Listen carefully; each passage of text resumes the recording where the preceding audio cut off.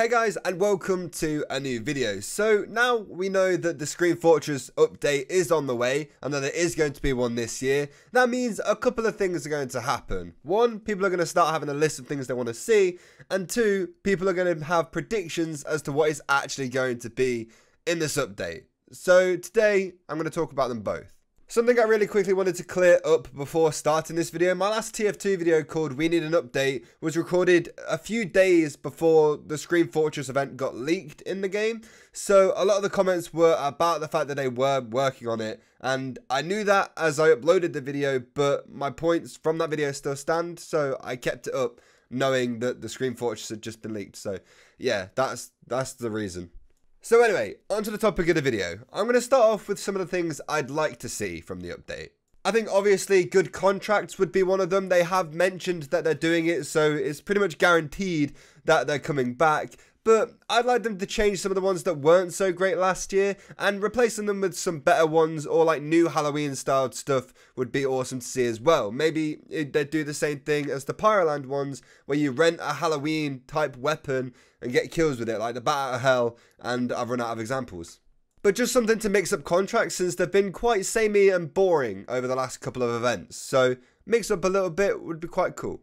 The second thing is new cosmetics. They've also said this one is happening and it's a bit of a given anyway. New crate with new cosmetics, but try and make them kind of cool. I know we got the Ricardo hat in the summer update, which I wasn't exactly the happiest about that hat. I mean, it was cool if you like the meme or whatever, but you know, I'm kind of over it. So having that hat in the game was kind of cool, but also whatever. I want to see them do something like when they put Mario's hat into TF2. Obviously, it's not called Mario's cap or whatever, but something like that, like super popular Halloween costumes in TF2, maybe some other video game characters, if it's possible, is kind of what I want to see. They could have the Scout dressed up as Where's Wally or Where's Waldo, and why the hell does he change his name depending on where in the world he is? But you get the point, like super popular Halloween costumes in TF2. Maybe some other video game characters, maybe the generic stuff, but not a load of cosmetics people are going to forget about. The next thing I'd like to see is a new game mode. I honestly have no idea what this game mode would be, but I feel like a lot of Halloween maps are good because they are just reskins on the maps with occasional bosses. But the couple of maps that have been added into the Screen Fortress updates have been quite good when they've had their own game mode as well. There's something interesting to do for a little bit. Maybe they're not your favourite maps ever, but there's something interesting to try out.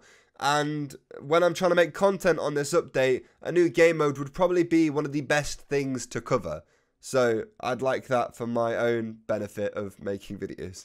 And I just think it would be interesting to see what they came up with if they have made one. But again, not something I think is actually going to happen. And probably the final thing that I would like to see in this update this year is a new boss. And I know this one probably won't happen. In fact, I can most likely bet money against this thing not happening and I'd be fine. Like, there's no chance. But it would be so cool. It would be amazing to see a new boss come into the game. I think Marasmus was the last one and that was in like 2012 or something like that. So it's been a couple of years since that. Yeah. I think something cool they could do was try and make the Saxon Hail game mode that exists on community servers a real thing and have actual Saxon Hail in matchmaking so everyone could queue for it really easily. And I think that if they did add an official Saxon Hail game mode into Screen Fortress, or even just the game in general, it would be probably up there, like very high up there, as one of the best Screen Fortress updates we've ever had. Okay, so now I've talked about what I would love to have in the update. Let's talk about what I think is actually going to be in the update. Honestly, I think that Valve are only going to be able to reasonably give us another crate and the same contracts from last year. And honestly, I don't really blame them that much. There might not be that many people working on TF2 right now. Obviously, we don't know. That number changes all the time. And the hopeful side of me is thinking that they don't want to make this update super huge because there's something else that might be just around the corner. But unlikely. But I don't think we're going to get a new game mode. I don't think we're going to get a new boss or anything like that. But the contracts in the case, we're pretty much definitely going to get those. It's not quite Screen Fortress if you haven't got a way to spend your money and waste your time on contracts. So yeah, hopefully there's a cool reward for the contracts. Let me know in the comments what you would like to see in your dream Scream Fortress update. It doesn't have to be something super realistic that the TF team could do.